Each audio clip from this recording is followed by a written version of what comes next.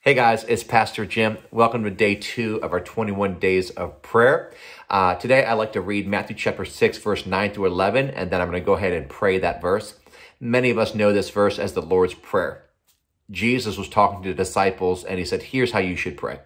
He said, pray this, Our Father, which art in heaven, hallowed be thy name, or holy is your name. Your kingdom come, your will be done on the earth as it is in heaven.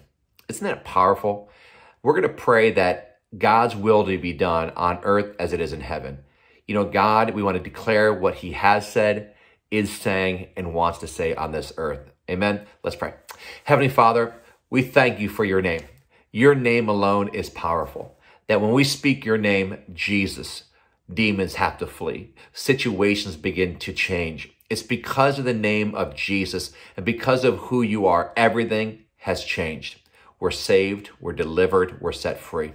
Lord, we pray this prayer that we thank you that you are holy, that you're separate, that you are different than all the others, that you do not treat us according to our sin or our shortcomings, but because of your grace and your righteousness, even though our righteousness is as filthy rags, because of what you have done, we are covered because of the finished work of the cross.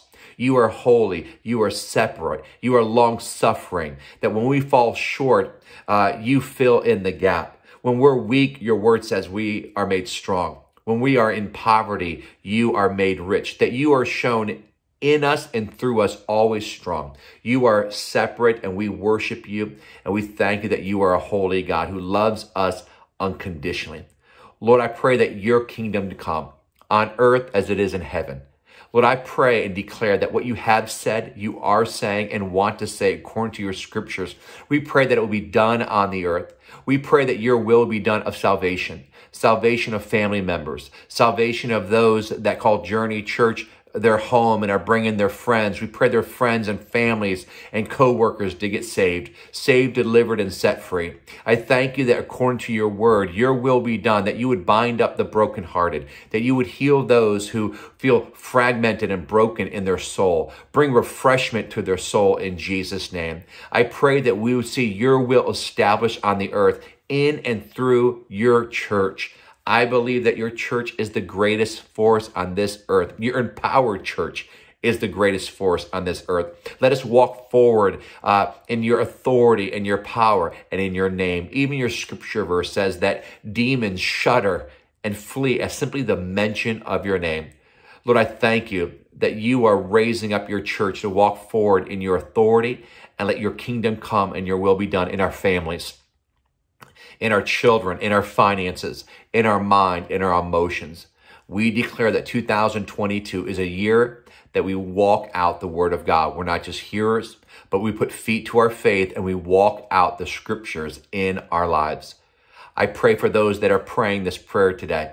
I pray that you will empower them to be your church, that they would bring heaven to earth through servant leadership, heaven to earth by loving the unlovable, heaven to earth by showing compassion to people, heaven to earth by being generous and laying our lives down one for another, walking in forgiveness, not judgment, but forgiveness.